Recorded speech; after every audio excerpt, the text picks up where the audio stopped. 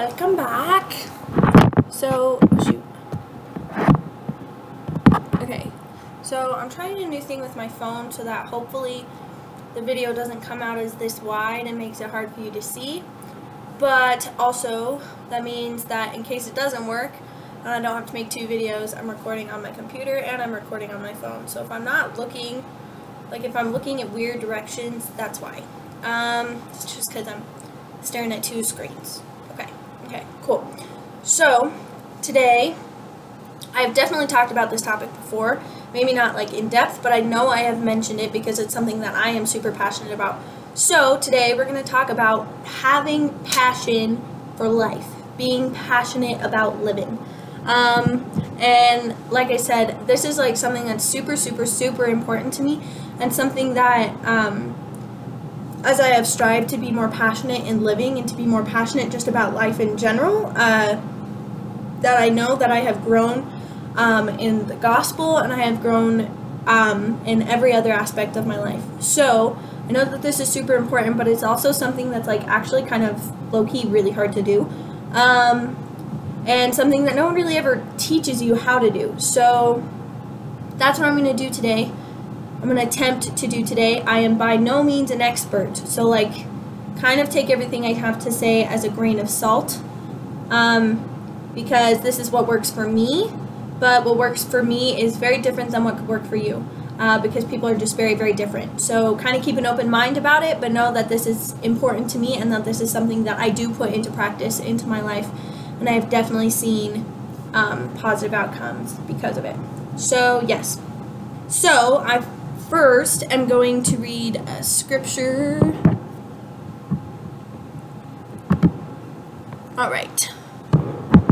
And it says, it is 2 Nephi chapter 2 verse 25, and it's a really simple scripture, and it says, Adam fell that men might be, and men are that they might have joy. So obviously the first aspect of being passionate about life is being joyful.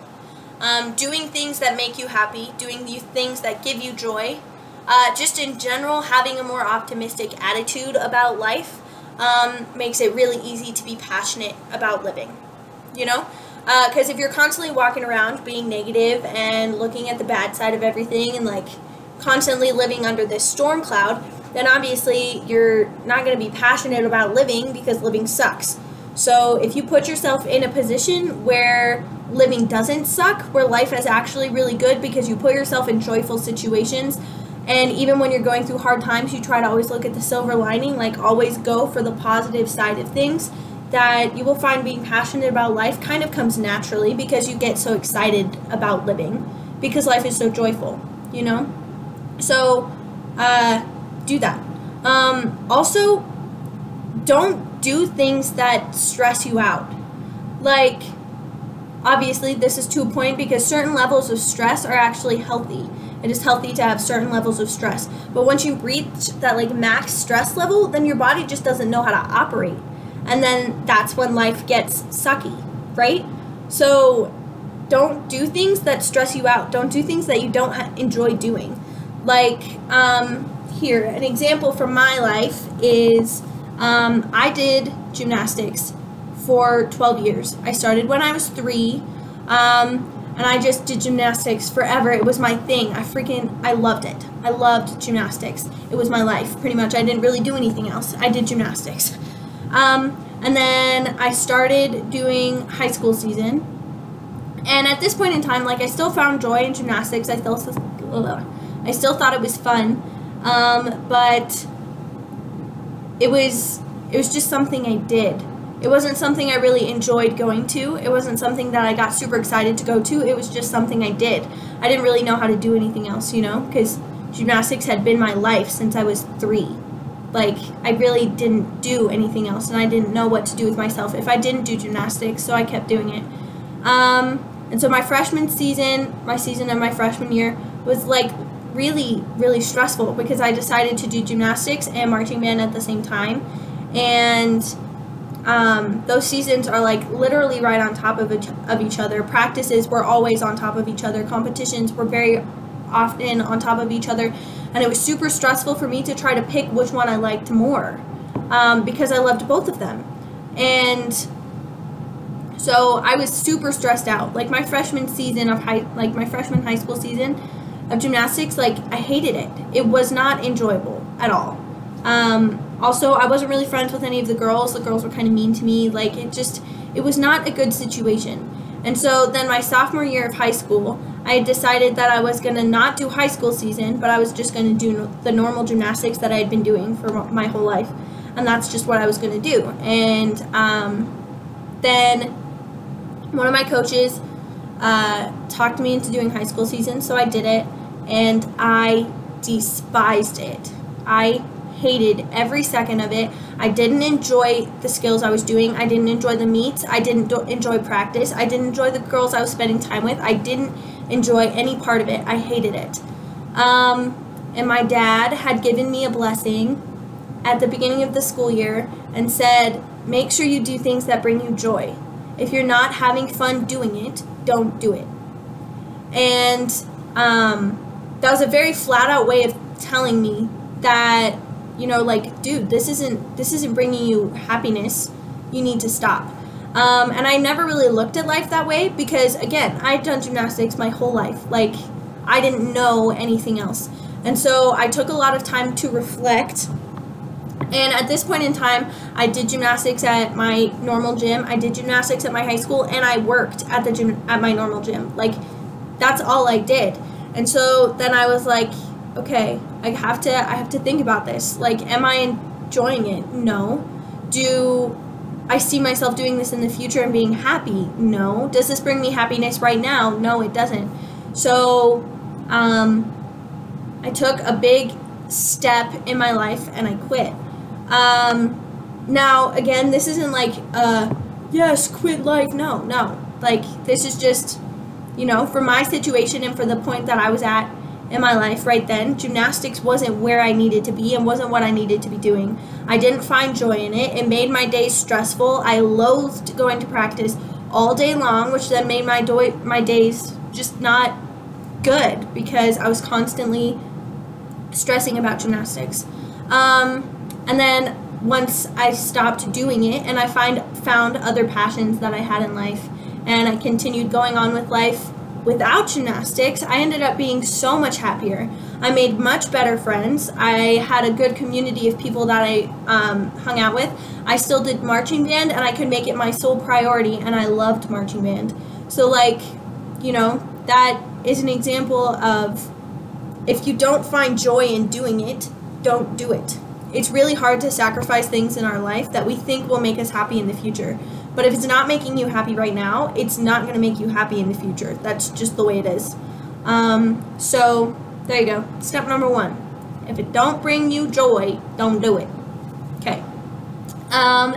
Step number 2, do things during your day.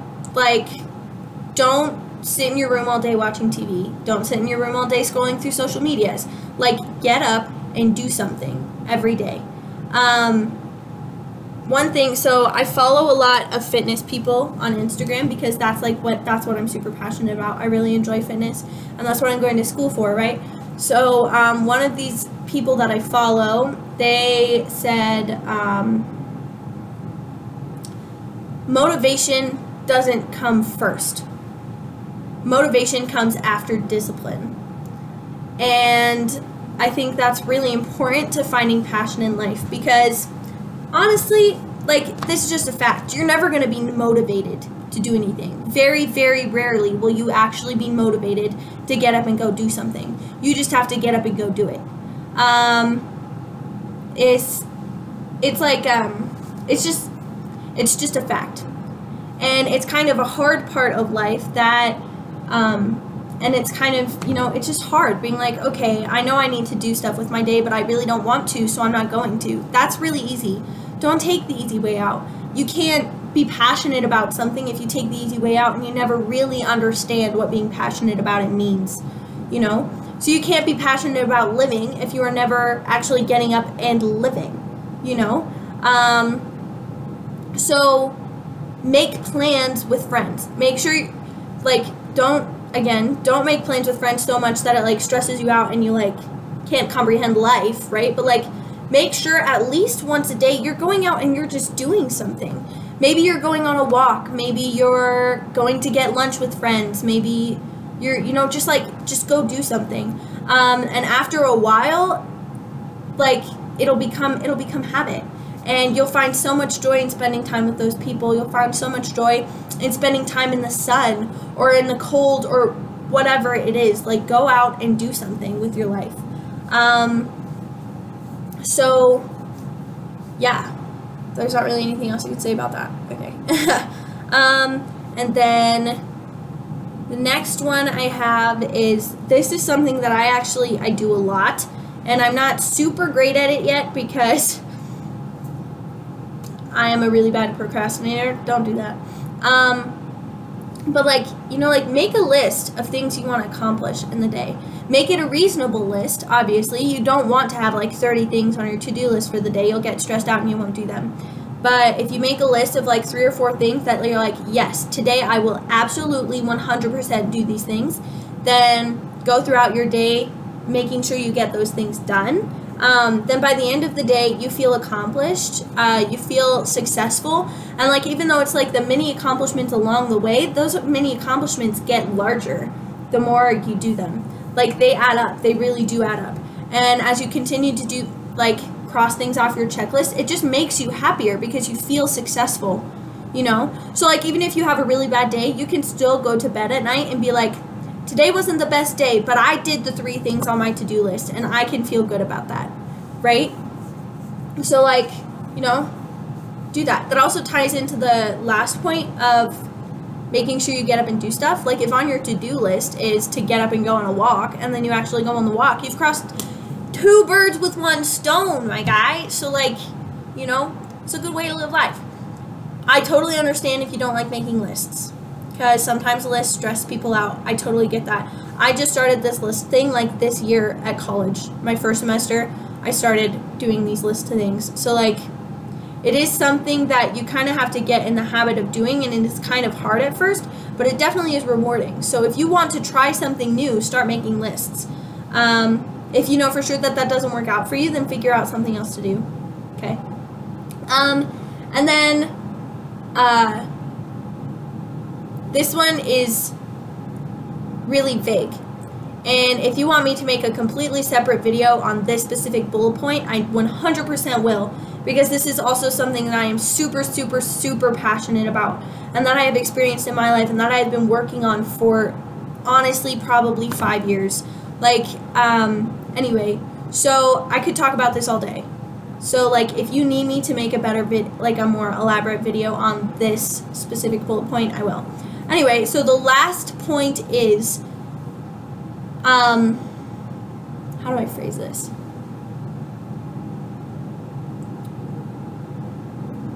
Find you.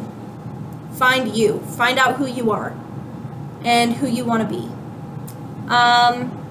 Again, this is a really big thing, but if you find in life things that make you happy, things that bring you passion, like that you're passionate about, and you continue to do those things, and you are constantly working not on making sure that you're good for other people, but making sure that you're good for yourself and making sure that you're good for Heavenly Father, you will find so much more fulfillment and confidence than you ever could through any other form of worldly things. So make sure you know where you are spiritually, you know where you want to be spiritually, and make sure you get there. And then make sure you know where you are physically and mentally. Find out where you want to be physically and mentally, and get there.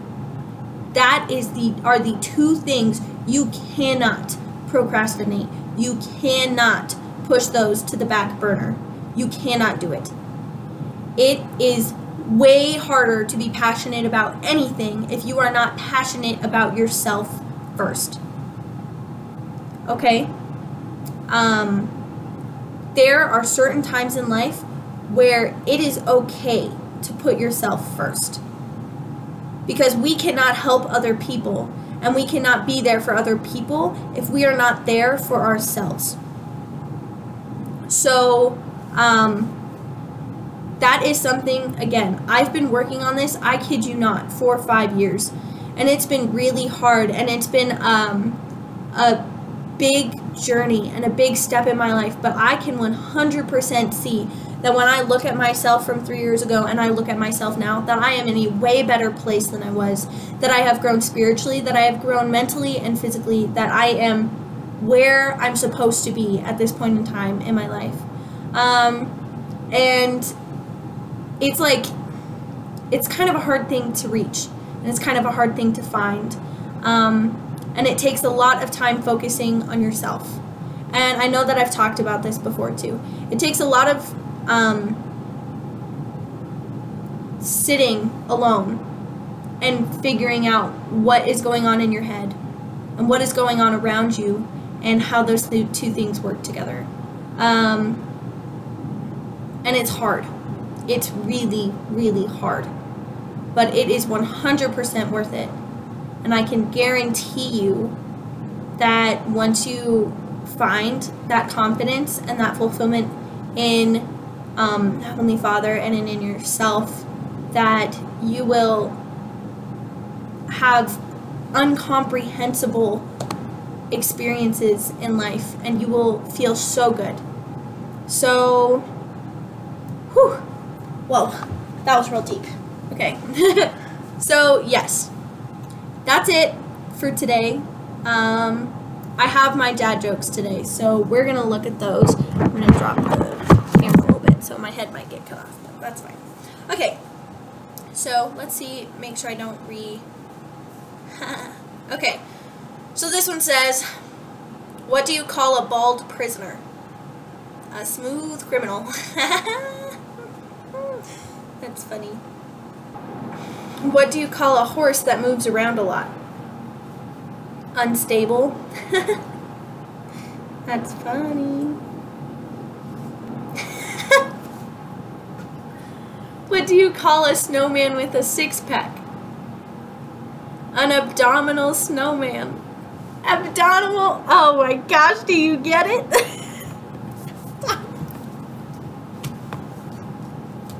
Abdominal snowman. Oh my goodness, that one is hilarious. What's a foot long and slippery? I think I might have read this one to you guys last week. A slipper.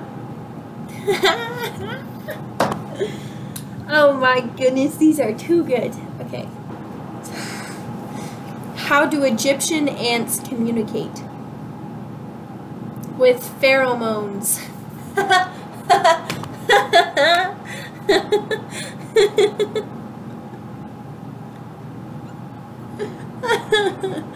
Oh my goodness. That one was good. Okay. Did you hear about the football player who got arrested? He really needs to work on his defense. That was funny. Why did the Greek goddess get a parking ticket? Demeter wasn't working.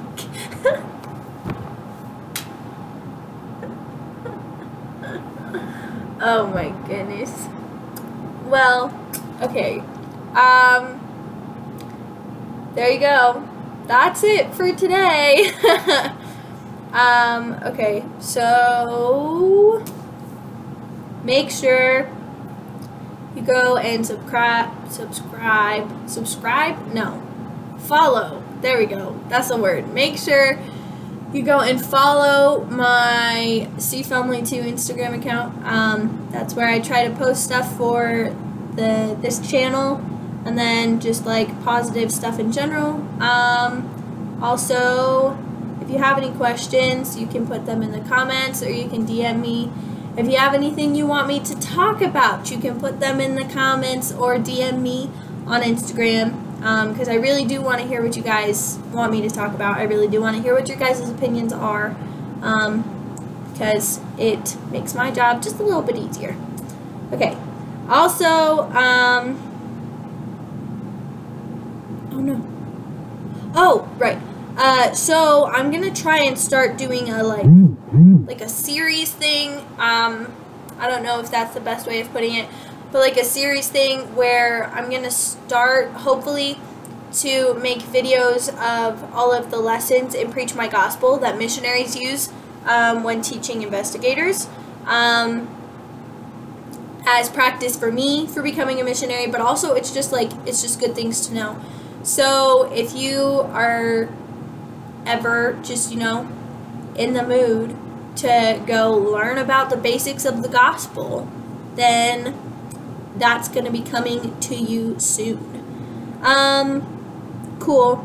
Don't think I have any other announcements or things I need to say, so have an amazing week and do good things.